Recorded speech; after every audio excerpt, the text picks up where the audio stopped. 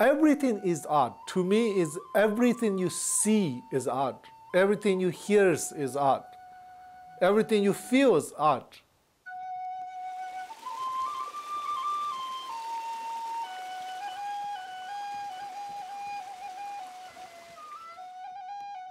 I would always draw a lot of birds and dolphins in my drawings.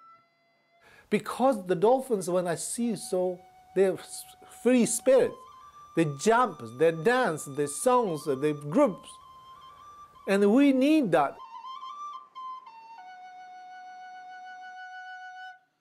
The birds, dolphins, sea, and mountains, the beautiful country is a beautiful art already we live in.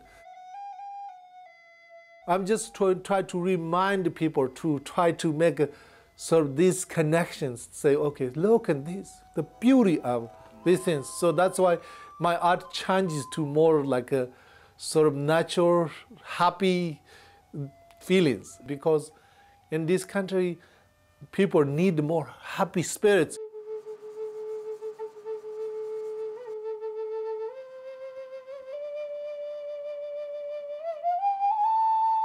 This one is painted by Sambhawa, who brought Buddhism to Tibet in the 7th century.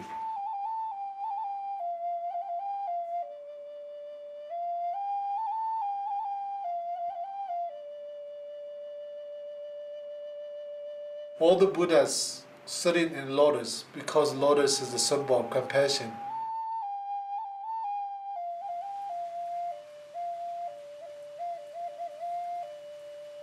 Our lotus is like our heart.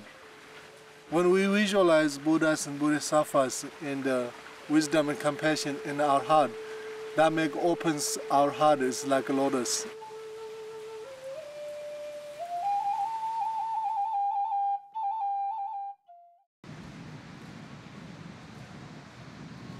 Each person has a job to carry in the right consciousness in this moment to positive energy to the world.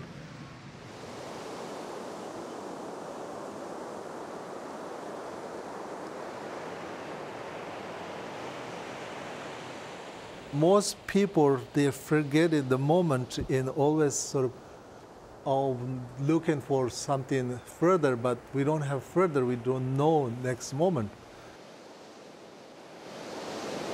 Om Mani Padme Hum, mantra of compassion.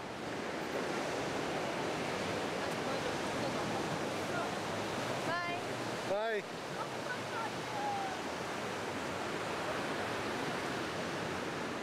Nothing is forever.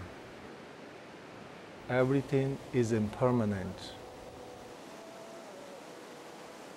It's important to not touch to things.